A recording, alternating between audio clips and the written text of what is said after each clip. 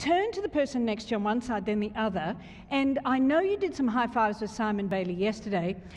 However, I have been taught by my godchildren who live in Dallas that doing a normal high five is very, old. So when you do it, this is how you have to do it from now on, okay? You do a high five, but you follow it with the most creative,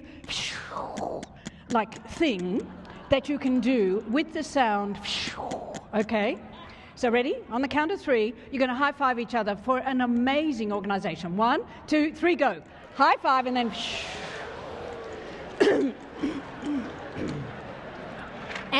and come back. That's going to be the first, come back, the first of our F words that we're going to be covering this morning. Now remember, I'm an Australian, so I'm different from others, and I did not wake up this morning thinking, how can I offend these people today? So if I do anything mistakenly that's a little bit different, could you please say, forgive her, she's an Aussie, okay? So I don't think I will, but just in case. And so the fish is the first part. The second thing, I really want to thank you because I've been speaking 30 years. I know, it's amazing. I did start when I was 4. And in that time, I have really been focused on how important feelings are. Do you know, really, you are the first organisation, and I promise I'm not faking this. I don't know the right word to use. I have never seen an organisation where I truly get that you value people before anything else. And that is astonishing. It's the first time I've actually seen an entire company where every single person I've spoken to has actually really feels and believes with their heart that people are the most important part of staying strong. And it really is your secret to staying strong. So, having said that, have you all seen the bell curve? You know the bell curve? Go like this if you've seen the bell curve, because otherwise you're just sitting staring at me. So I'm guessing some of you haven't seen the bell curve. So let me describe it. It's this shaped like a bell. See, that's why it's called a bell curve. And in any group, anywhere, the bell curve principle applies. So there are 3 kind of essential groups. So in this group, with this group here, in each of your teams, in each of your restaurants, with your crews, the bell curve applies. Now, the difference between you, and I believe this is true, the difference between you at Culvers and most normal organisations is that you're kind of in this area. But in this area, there's also a bell curve. Does that make sense so far? Okay, and the way it's split up is that this group up here are the successful people. These are the people who really live the philosophy that people are our most important quality, essence. That's the essence of the difference between Culvers. We're honest, we have integrity, and we smile because we love what we do. This is why you have people who say, why wouldn't I smile? This is my happy place.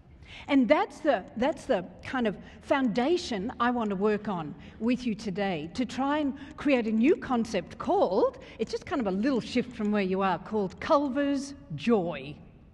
What do you think? Yeah, no, good? Okay, good. Don't clap, we haven't got time. So the people up here are the ones who are clapping, who thought Culvers Joy is a great idea. These people love change. They're early adopters of change. They jump in. They're the ones who are winning the challenge. They're the ones who win to be in the top 5 with the challenge. So that's the kind of essence of these people. And then in the middle, there's an awful lot who, they're kind of average. Now, the ones at this end, they're kind of better than average, and the ones here, a little bit less than average. But they're the sort of, well, it is what it is. I go, it is what it is. We do our best. We don't have an easy geographic, demographic thing. We do our... And then there's a group of people down here who actually suck. Now, the truth is... See, look at all those successful people, they're clapping. Anyway, the truth is they don't actually suck. They're actually stuck. And they're stuck in a form of thinking that is not smart. And so the secret to staying strong is really the difference that makes the difference between these three. And if I help you, what do you think it is? What's the difference that makes the difference between these three? And a couple of people have mentioned it, but I'll help you, okay? So the difference that makes the difference between these three is the T-K-I-N-G of the people. What is it? It's thinking. And I know when you hear this, most people, they sort of go, well, duh. That's like not that big a thing. Well, no, but nobody ever talks about thinking. Really, we talk about all the principles, and yes, we value people first, and we smile, and you're a treasured guest, and we honour you. You say all the words, but we don't often actually stop to go to the source, which is the thinking. And it really is only the thinking that makes the difference between whether you are successful, average, or you're stuck or suck.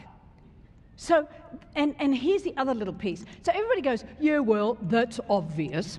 But what isn't obvious is how much of the time do you think you are actually unconscious, literally unconscious of what you're thinking? You're never going to guess, so I'll help you. It's 90-something to 90-something% of the time. What do you think? 95 to 99% of the time. 95 to 99% of the time. Seriously? You don't even know you had a thought. You've just behaved. A reaction has come out, and you've got no idea that a thought even triggered that behaviour because it's completely unconscious and because the body works so fast. Now, here's the trick. Because everything does start with heart, what most people don't know is that we have three brains in our body.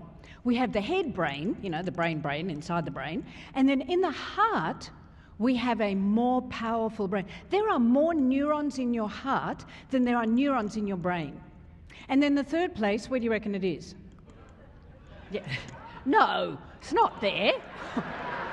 I forgot you were mostly Midwest. You have that like Australian sense of humour. No, it's the gut. It's the gut. And so when people say you have, I don't know what you were thinking, but I'm sure it was not good. Anyway, it's the gut.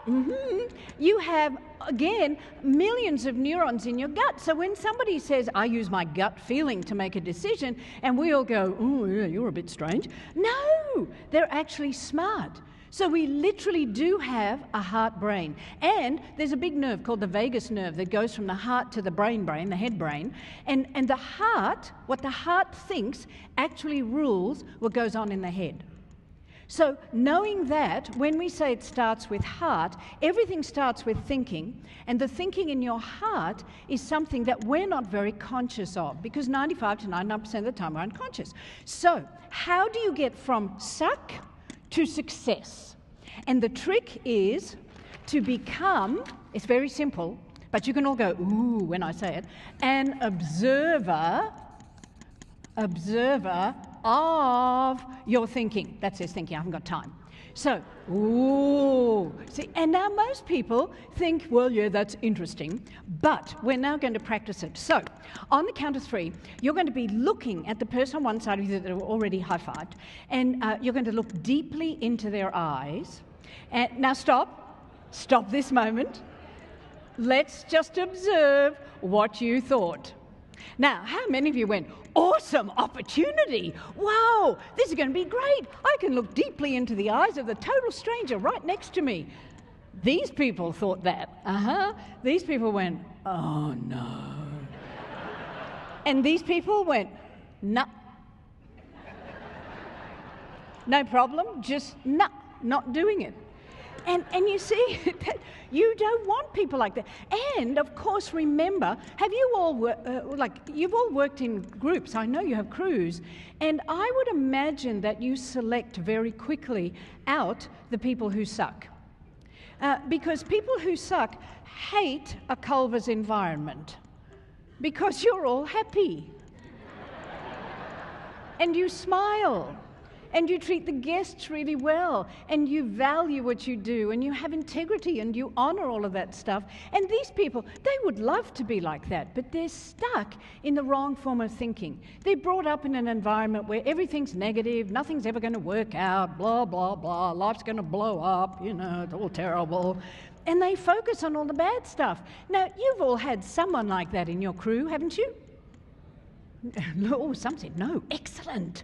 And the rest are going, yes. And what are they like? It only takes one person like that, and the entire organisation is sucked down. Isn't that true?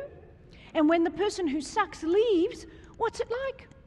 Yeah, it's like, whoa, the sun came out. Whoa, everybody's happy again. See, these people listen to me and they think, oh, yeah, she was funny. Stupid, but funny. But these are the core essential things of life. But we've become so sophisticated and so fancy-wancy with everything that we talk about that we forget the core fundamentals, that we're dealing with people who have feelings, and they've all come from different backgrounds, and there are some who are just stuck in the poor little things. Sometimes, if they get into a really good Culvers environment, they'll be able to transition. But if they can't transition, time for them to go somewhere else, because they're going to destroy you. Now, let's go back to what you were thinking when I said you're going to look deeply into the eyes of the person next to you. Now, I didn't say you had to tell them you loved them or anything like bad. I just said look at them. And I guarantee most of you went into this. Faux what? One of the core fears. See, if you observe your thinking, what do you think faux what stands for? Fear of what others think. And I hate to burst your bubble, but honestly, no one else is ever thinking about you, ever. Seriously. I promise you, now don't clap, we haven't got time. I promise you they are not thinking about you because they are so obsessed with what you are thinking about them, they don't have time to think about you. And here is the other piece, and this is going to form one of the foundations. So thinking is the foundation of our Culvers joy. We're all going to observe our thinking and catch the thoughts that block our joy or steal our joy, because they literally do steal our joy. And then the second part is, how do we start to encourage everyone to be seen and see others? One of the most core needs in a human being is to be seen for who they really are. And that sounds a bit space cadetish and a bit new ageish, but the truth is we hardly ever see anybody because we're so obsessed with ourselves. And yet we have all these people walking around lonely, hungry for recognition, hungry to be seen as a worthwhile contributing human. And that's one of the reasons your culture works so well, because you do that with every team member and you do it with guests. That's why they come to Culvers and they say it feels like home. The bottom line is it's because you make the effort to see people. So, on the count of 3, you're going to be looking at the person on one side and then the other side. You're going to look deeply into their eyes. Just notice your thinking as I say it. And you are going to say, I see you. Now, you have to say, pay attention, just observe again. What did you think? It's like, oh no, it's getting worse. Oh no. Next, she's going to make us touch them. Oh. Maybe. Anyway, so you're going to say, I see you, but you have to mean it. And we're going to talk a bit about this in the session this afternoon, because if you don't mean it, the other person will know. And if you look at the person next to you and you go, yeah, I see you. And then you go the other side, I see you. How do you think they feel? Not that good. So, no one wakes up in the morning going, how can I make other people feel bad? So the person next to you, if they look at you and they go, oh, I see you, help them. Because they're suffering from faux what. So all you have to do is to bend down and make eye contact with them. Okay? So whatever angle they're looking at, just follow them and find them. That's one option. Or the second option is you can say to them, you didn't mean that. Be nice when you say it, because it helps them understand that other people see that they can't, they don't mean it. And so they have to repeat it until they do mean it. Observe your thinking. These ones are going, it's getting worse, how can I get out of here? These ones are going, how long is she on for? And these ones are going, awesome, when can we start? See? It makes such a difference. This is all thinking. So ready? On the count of three, looking, looking, looking, and then say, I see you. And then the other side. Ready? 1, 2, 3, go. Looking, looking, looking, looking, looking. I see you. Looking now the other side, looking. I see you. Nice.